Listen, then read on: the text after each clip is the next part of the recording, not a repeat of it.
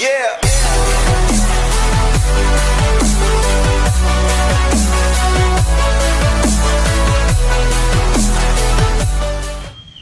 Alright, that's basically it. The cams are installed.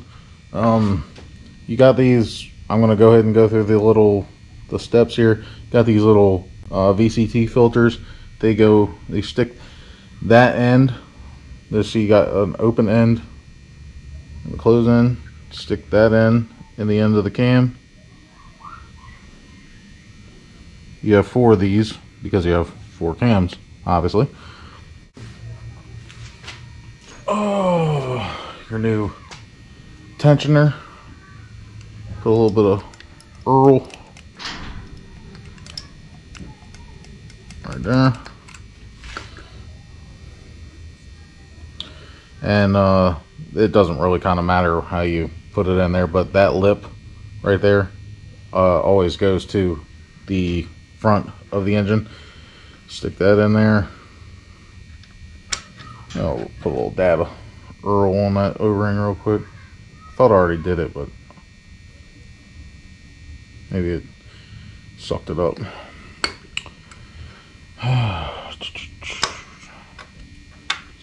That's in there. And you got this little clip. You can see that stops it. Push it down in there until you hear it click. And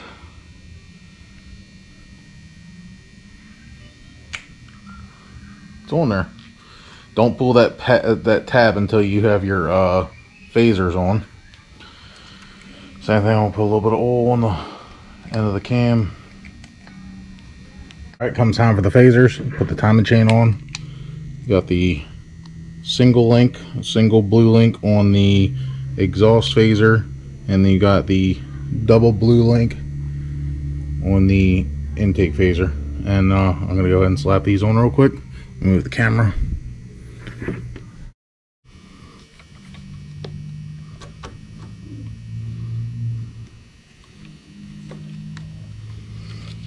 Slide, slide, slippity slide. Come on, asshole. I don't want to drop one of these. Let me back the camera up a little bit. Let's see, that's still a good angle. Can you guys still see? Real pain in the ass.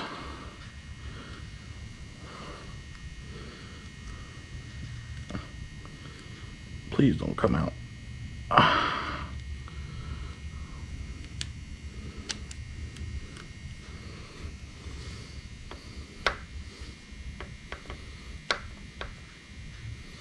I think we're on there. Stick these bolts. They're multi-point. These are not ARP. These are the torque deal that came in the timing kit.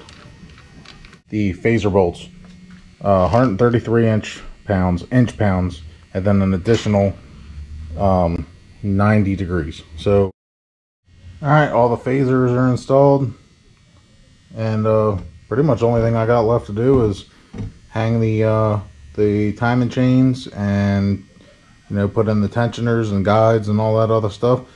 And yeah, put all the beauty stuff in. I have not got that yet in the mail, but I'm gonna go ahead and time this. You start by timing the left bank, which is the driver's side. You know, you line it up. It's gonna go on the exhaust phaser, so you just line up the links. And then, you know, you pretty much, you know, the first one always goes on the inside, of course. I mean, you gotta have a little bit of common sense to do this. And then you're going to turn the keyway to the 12 o'clock and then do the same thing on the right bank. Y'all, it is completely timed. This is a 32 millimeter socket. See that little yellow dot? That is to mark the keyway. And what I'm going to do is I'm going to rotate it 3 times just to make sure there's no contact.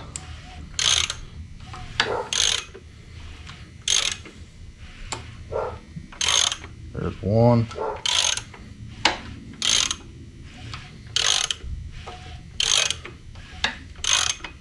There's 2.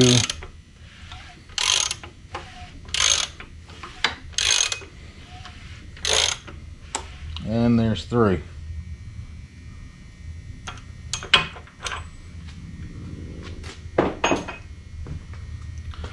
Y'all, if I can do this, you can do this.